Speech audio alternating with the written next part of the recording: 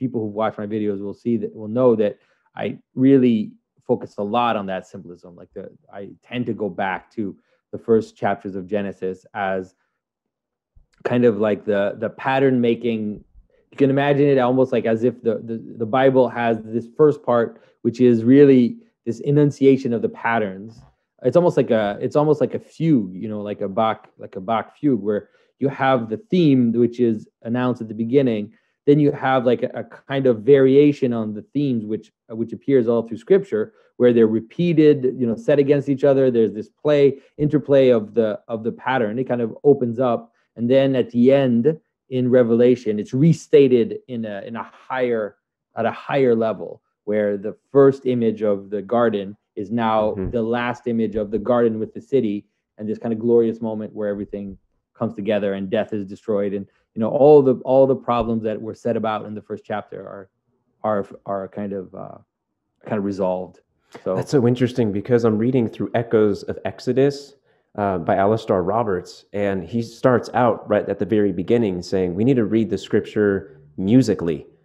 And he has like his beginning chapter, man, is just absolutely fantastic, where, like you said, it's like you take all of these different elements of music and you look at the motif and melody and how those play out, and that's really what's happening in the written form or a linguistic form in the biblical text. And well, the ancients, when they use the word music, so for example, if you look at the classical curriculum, one of the elements was music. And so you would think that music just meant singing or just meant learning to play an instrument, but it's not clear that that's what it meant. It seems to mean a lot more. When we talk about the music of the spheres, for example, like in a Pythagorean sense, then we're actually not just talking about sound in the sense of what you hear, but it's actually the perception of pattern. And so music, it's almost like pure pattern. That's what music is. It's one of the closest thing to a mathematical formula that you can experience is to recognize amongst abstract sounds a pattern. It's pretty amazing.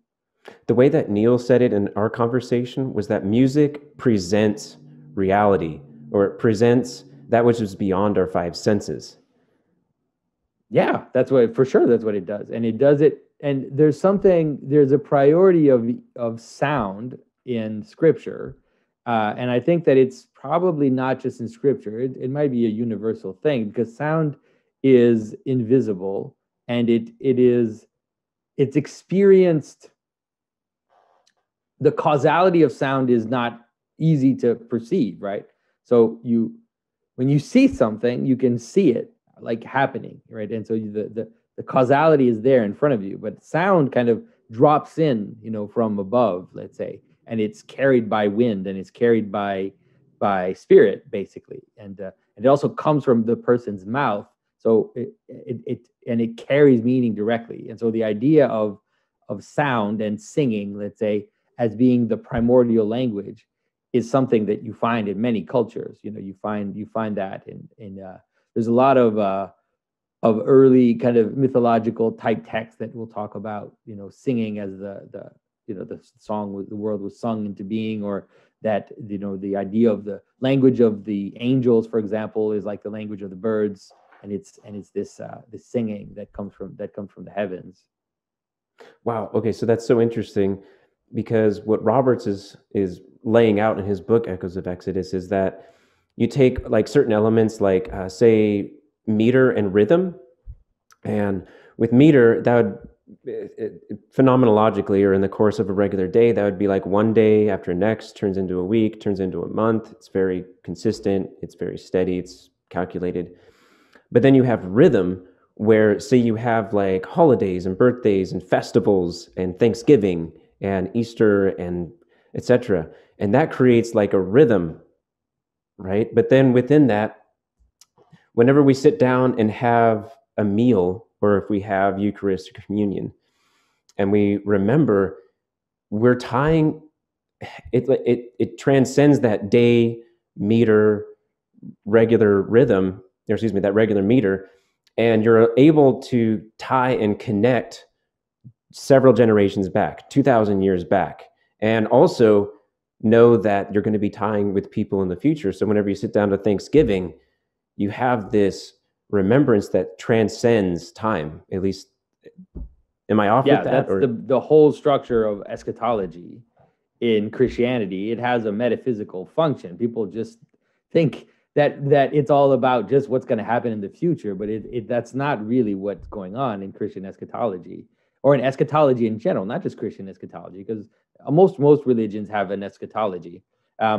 It's mostly about what you're saying. It's about the idea of, on the one hand, remembering the past, but also remembering the future.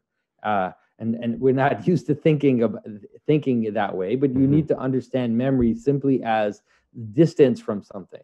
And so you can have distance.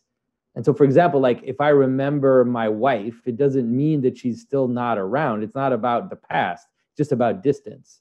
She could be in my house and I can remember her because she's just not with me at the moment. And so you can remember the future as well. And so that moment of memory, the liturgical moment, or like you said, the Eucharistic moment, becomes this thing that transcends time, or compresses time into a point of participation, which is both remembering, let's say, the body of Christ, which was given, on the cross, but it's also remembering the last judgment, remembering the final resolution of the whole story, when we are all together, when all has been revealed and everything is in communion, and even in the Orthodox liturgy, we say that. We think it's interesting because there's a moment just before, very close to the actual communion moment, where we thank God for things. And we say, we thank God for it's like the birth, the life, the death, the resurrection of the dead, the ascending into heaven, the sitting on the right hand of the Father, and the last and final judgment. And we thank God for something as if it's something that's happened, but we're thanking him for the final judgment, which is still to come. And so it's like you said, this moment of not just memory, but gratefulness for the things that, the things that are before, the things that are coming. And so that is this amazing possibility of ritual and of communion. Yeah. It's like the grand crescendo. It's kind of like, yeah, exactly. So like if you look at the deliverance in the stories of Exodus and with Moses and the people going out of Egypt and into the promised land eventually, you see those being repeated or echoed during the life of Christ, or in several stories in between. But then it's not like it's complete there, because even at that moment, like you said, it points to, call it the grand overture, or the grand conclusion that's still yet to come. And even then, that end is still just a beginning of something even grander to come. Yeah, and that's what it kind of, like, when it feels like. When you read St. Gregory of Nyssa, he really talks about theosis. When the way that he talks about deification is not a status. We tend to think of let's say heaven, or paradise, as kind of the static joining. It's like you see it in the caricature. It's like you sit on a cloud with a harp, and it's like, okay, you're there. What are you going to do now? But rather the image that St. Gregory gives, and I think someone like C.S. Lewis. Hey, it was quite the slip. Someone like C.S. Lewis says, it's like this. It's actually a kind of infinite entering, or an infinite dynamic process. Where you actually join with God, and it becomes this kind of infinite dynamic process of entering into God. So, yeah.